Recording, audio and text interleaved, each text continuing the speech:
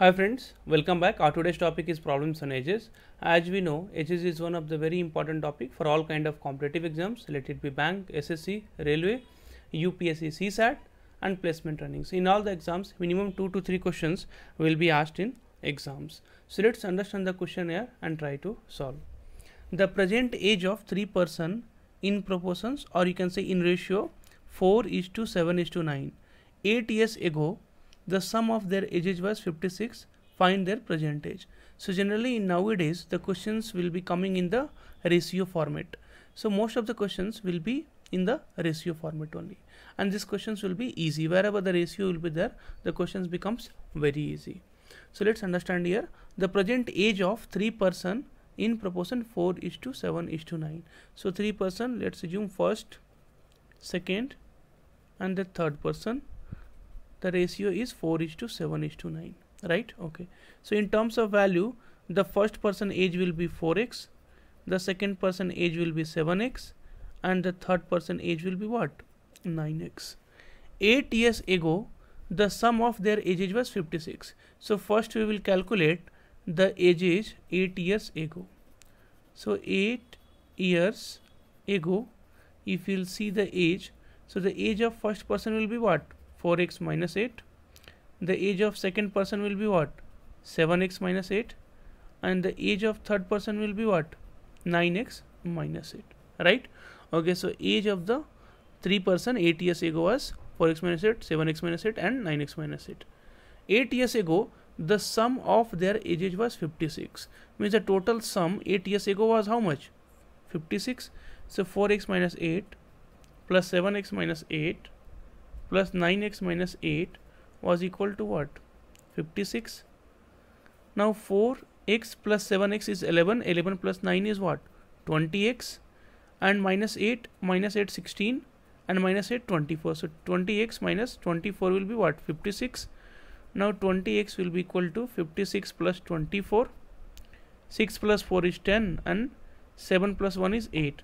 So 20x is equal to 80. This will get divided by 4 times. So x will be 4. What has been asked in the question? Find their present age. So if we'll talk about the present age, so present age of first person is 4x, where x is equal to what? 4 into 4, which is 16. 7 into 4 is equal to 28. And 9 into 4 will be what? 36. So first person age is 16, second person age is 28, and third person age is 36. So option B will be the correct answer for this question. Let's understand question number 2. Question number 2 is the ratio of present age of son, mother, father and grandmother is 2:7:8:12. So see, again the question is given in the ratio format. The present age of son, mother, father and grandmother is 2:7:8:12. If you want to write down the values, then what you have to do, you have to multiply with a variable. So 2 into x is equal to 2x, mother age will be 7x, father age will be 8x and grandmother age will be what? 12x, right? Okay, the average age of son and mother is 27 years. So the average age of son and mother is given. So average, we need to understand a concept here. Average will be sum divided by a number.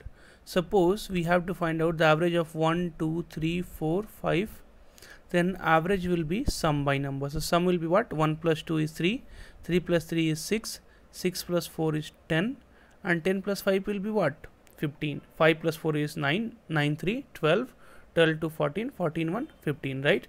And what will be the number? Number will be 1, 2, 3, 4, 5. So divide by 5. So average will be what? 3. So here in the question they are telling the average age of son and mother is 27 years. So the average will be what? Sum divided by number. So son plus mother age. How many are there? 2. So number 2 is equals to what? 27. Average is given 27. Average will be sum divided by number. So what is son age? 2x. Mother age is 7x. Divided by 2 is equals to 27. Now 9x will be cross multiplication you do. 7 plus 2 is 9x is equal to 27 into 2. 27 will get divided by 9 by 3 times. So the value of x will be 6. Now what has been asked in the question? What will be the age of mother 7 years later? So now what will be the age of mother? 7 into 6 is equals to 42, because the value of x is what? 6. So 42. This is what? Present age. So present age of mother is 42. But in the question they are asking what will be the mother age 7 years later. So 7 years later the age of the mother will be 42 plus 7, which is nothing but equal to 49 years. And in this case option C will be the correct answer. So I hope you understood the concept of ages and the question based on ratio. Thanks for watching the video.